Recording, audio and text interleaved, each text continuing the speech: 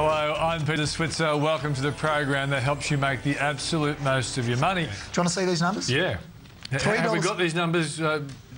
Well, I was waiting for them to come up, but I noticed okay, right, okay. I'll take them off here. Pretend they're there. I'll pretend they're there, exactly. $3.01 for this year, $3.35 for 2011, yeah. and about $3.18 or $3.20 so for that's 2012. The value of the company. That's the value. Yeah. Now, Benjamin Graham, who was Warren Buffett's mentor, said in the short run, the market is a voting machine. In the long run, it's a weighing machine. In other words, in the short run, it's a popularity contest. Telstra was very popular in 1999. Yeah. But in the long run, it's a weighing machine. In the long run, price follows value. And what was the value in 1999? It was about $2.80 or thereabouts.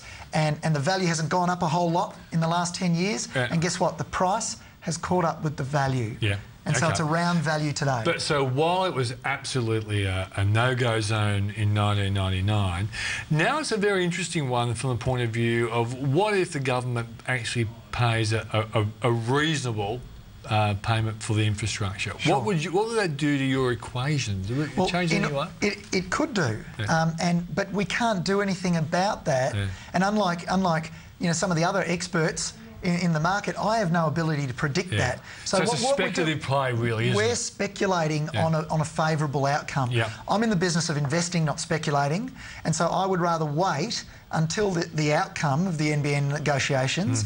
And when I know that, I can put the numbers into my model and I can get a value. Yeah. And if the market hasn't caught on quick enough, well, that'll be my opportunity. Yeah. And if it catches up or it goes too far, Westfarm is a classic example today, a company that's gone way ahead of the performance of the business, and I'll just stand aside. Okay. I don't want to lose money. Did you also have a look at Myer as well, or not? I have had a look at Myer. Okay, I know Myer quickly, very well. we're out of time, but so what's your evaluation, using your model, what's the Myer value compared to share price? Myer is worth, and I said this when it floated, remember? I know you did. I came on here and I said when it floated it was worth $2.90 a share, going to about $3.90 in 5 years' time.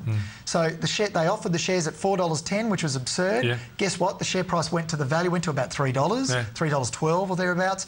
I still think it's only worth about $2.90. There'll be speculation about it turning around and being a success and all that sort of thing. I ignore that. I would want to buy Myer rather at a 20% discount to its value, which would put it at about 60 cents. That's about $2.30 a share before I'd even take an interest in it. I don't think we're going to see that unless there's a maybe not, and that's okay for me. Okay, mate.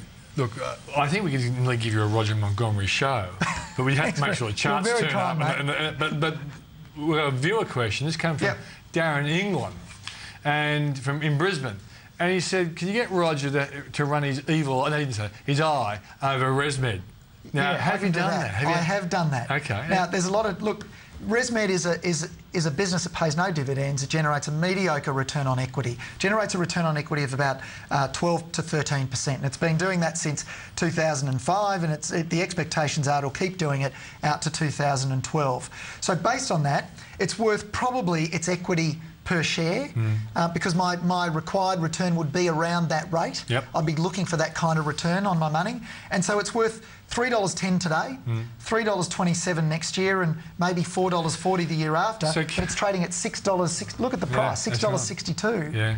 Now, people will look at the price and look at my value and they'll say, something's wrong with your value. Yeah. Well, there was nothing wrong with it when I said ABC Learning was worth $3 and it was trading at $8. Yeah. Nothing wrong with Telstra when it was trading at $9 and it was worth $3.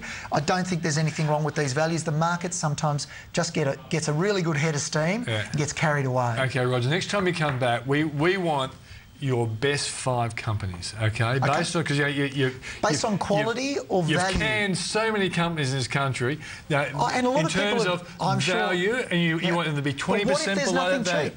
What if there's nothing cheap? Well, you come in and say that. All right, I'll say there's 5 companies that aren't cheap. Yeah, you might say 5 companies where... Good quality, but not cheap enough. And you're saying they need to be 20% below the valuation for you to say this is a go. That's where you've got a really good margin of safety. Buy great business cheap, you're going to do well. You might find 5 with 5% below the valuation, but... I'll find the things that I think are the cheapest. A lot of people suffer you, and they love you for it, but it's on the same point, you've got to give them something. But this time last year was a completely opposite view, wasn't it? You're exactly right.